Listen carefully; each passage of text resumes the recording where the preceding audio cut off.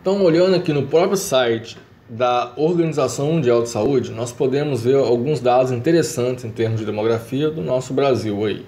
Então, eu estou aqui numa parte dos gráficos, né, de pirâmides da população, e vamos ver aqui em 1950 a pirâmide era uma pirâmide ideal, né, para uma população.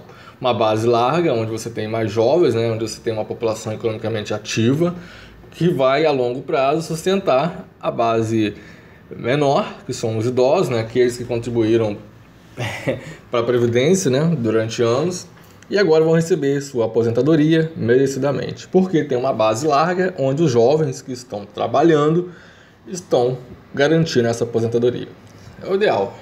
Já em 2015 nós começamos a ver uma descaracterização dessa pirâmide.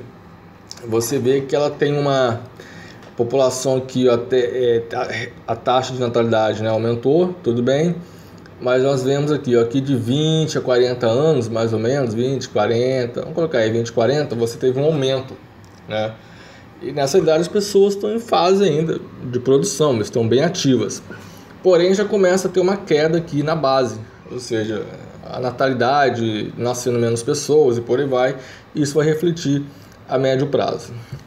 E nós vemos aqui também um fato interessante, que já dos 60, por exemplo, né, de 60, pegar aqui, 60 a 80, se a gente comparar com os de 1950, houve um aumento considerável. Então já começou a ficar inchado a pirâmide, já começou a ter uma sobrecarga para o pessoal do meio, né, do pessoal economicamente ativo. Ao mesmo tempo em que a base, que seria a taxa de natalidade, né, ou seja, as pessoas nasceram uma taxa, né, a menos nascimentos, o que vai impactar na própria produção de recursos. Logo a Previdência, a princípio, vai começar a ter impactos aí negativos, né, a médio prazo para aqueles que vão se aposentar. E já em 2050, uma projeção, a coisa foi mais complicada, porque se nós olharmos aqui, de 60 a 80, já teve, principalmente aqui na parte de 60, já teve um aumento considerável. Então a velhice aqui, né, há mais idosos, muito mais idosos, por exemplo, do que pessoas de 0 a 20 anos, né? Ou seja, uma sobrecarga considerável ao setor produtivo, né? A população economicamente ativa. E é o que está sendo refletido, né? Eu não sei se tecnicamente, mas apenas analisando o gráfico, nós podemos ver que isso é um reflexo do aumento populacional e ao mesmo tempo da redução da população econômica ativa, com menos nascimentos, né? E isso vai ter uma sobrecarga aqui no meio da pirâmide, que é a população, né, ativa, que vai fornecer, digamos assim, os recursos, né, que vai alimentar a Previdência Social para os idosos na faixa de 60 a 80 anos se aposentarem. Então o que você vê, que você tem muitos idosos, ou seja, muitos aposentados, e você tem pouca fonte, né, pouca produção de recursos para a Previdência.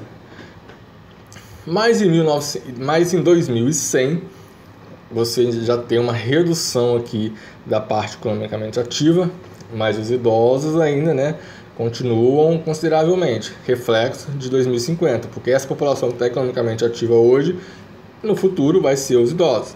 E como você tem uma taxa de natalidade reduzida aqui, você não consegue suprir ou repor essa população econômica ativa. De qualquer forma, a Previdência vai ter rombo, vai estar sobrecarregada.